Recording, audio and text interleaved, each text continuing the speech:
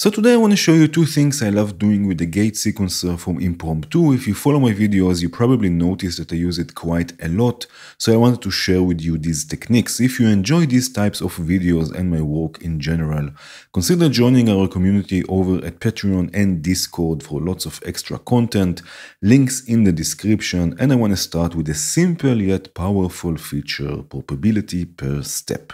So here I have a kick, hi-hat and clap, of course being sequenced by the gate sequencer. It will sound like this. Right, and now we can add more steps that have probability on them. So let's say we will add step 7 for the kick. And then here with this button here, the probability button, I can add probability and then change the value. I can have it occur more often or less often.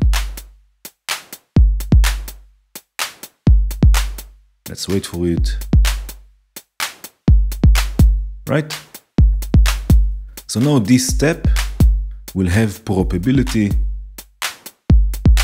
Sometimes it will play like now.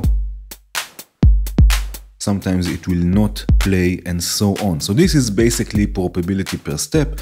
But, and this is something I do usually, we can take this even a step further. So for example, let's add another probability. In this case for the clap, this will be step number 8. Add probability to it. Right?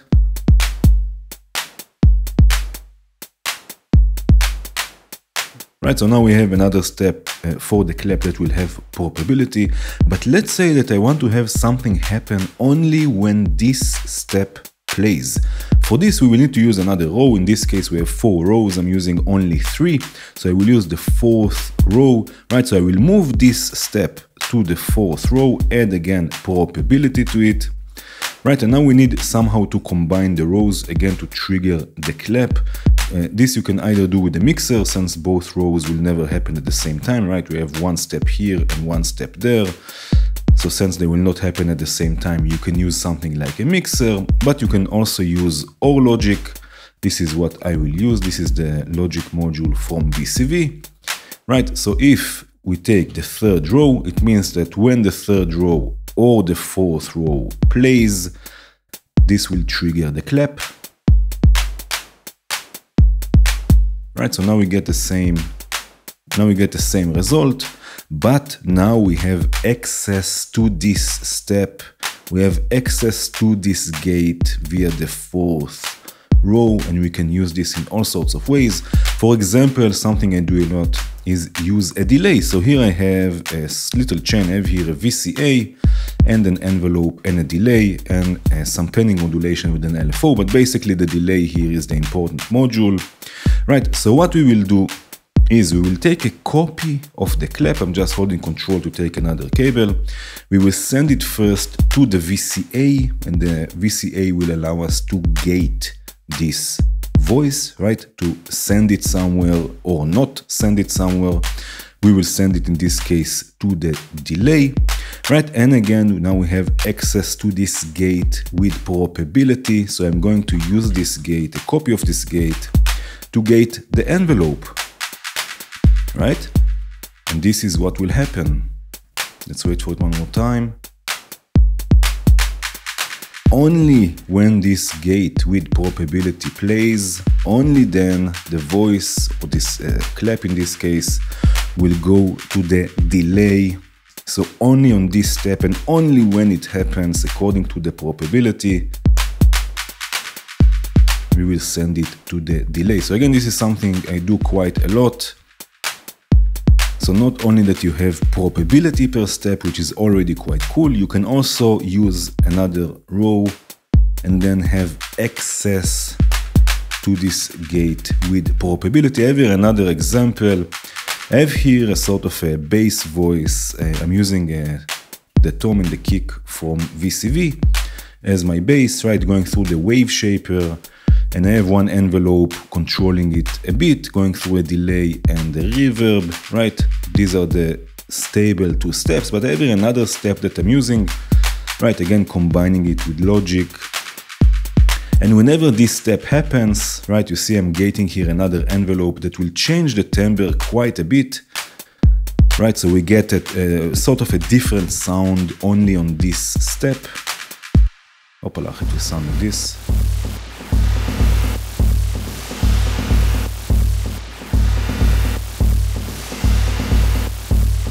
Right, so it will be it will sound a bit different only on this step.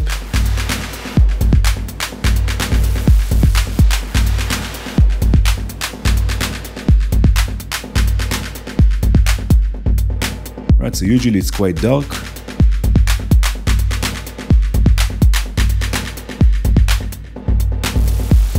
But when this step happens, as you could hear now, things are getting brighter for the bass. So again, you have probability per step, and by using another row, you can use this probability gate to have other events happen at the same time.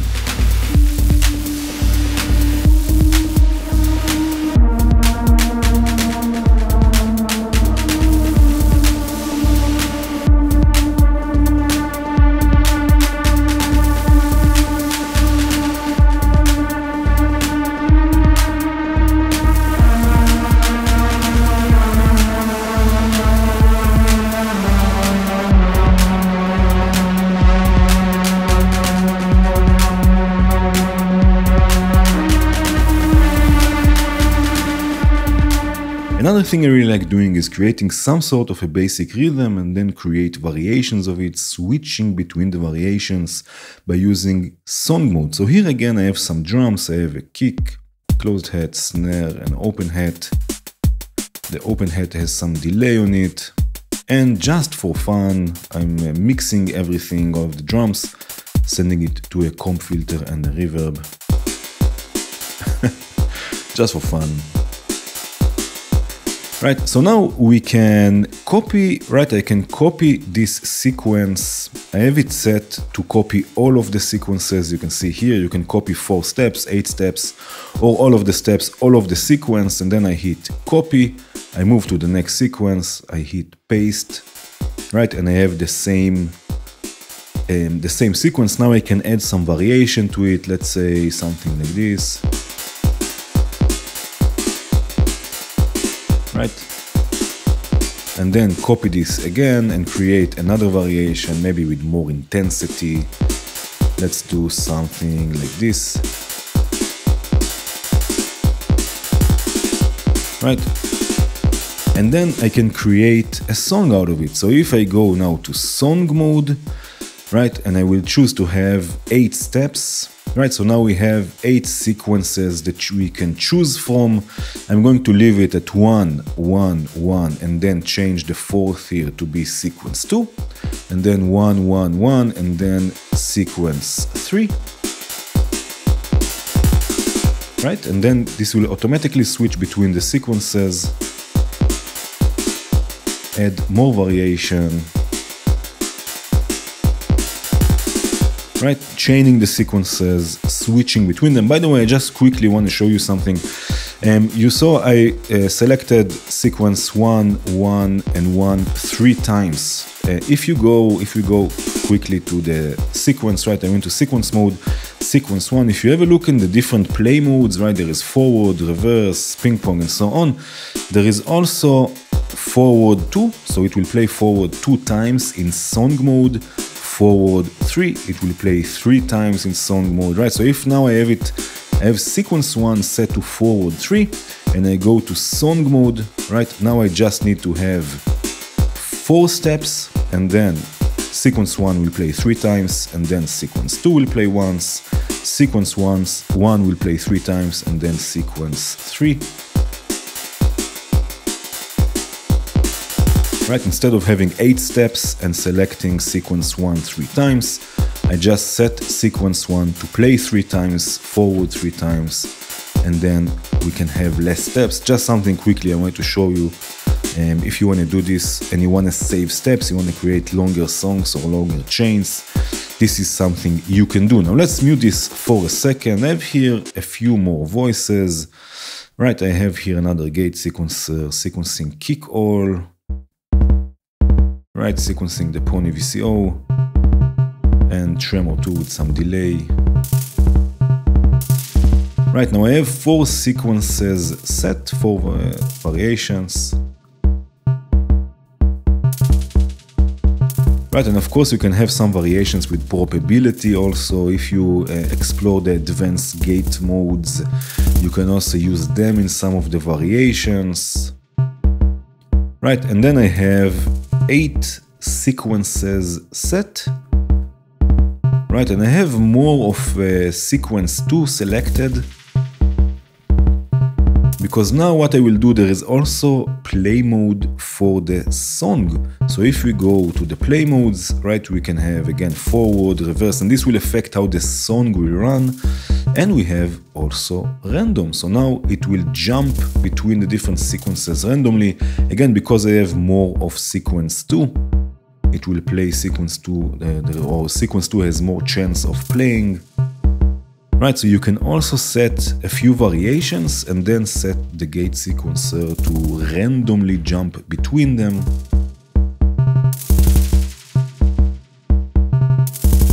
Right, and create something a bit more random, so everything together will sound like this.